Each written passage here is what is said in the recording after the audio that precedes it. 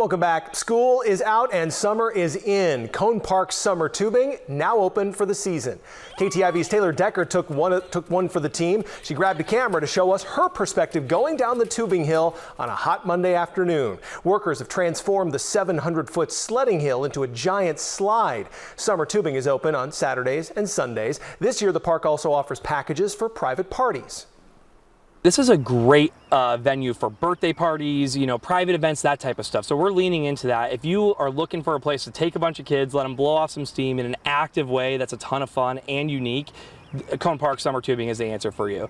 We have the splash pad running, the lodge to cool off. We're selling our concessions, and you can do a lot of tubing behind us. Tubers have to wear closed-toed shoes and be at least 42 inches tall. The tubing will be in addition to the upcoming mountain bike trails. Right now, workers are clearing trees to make way for the construction phase.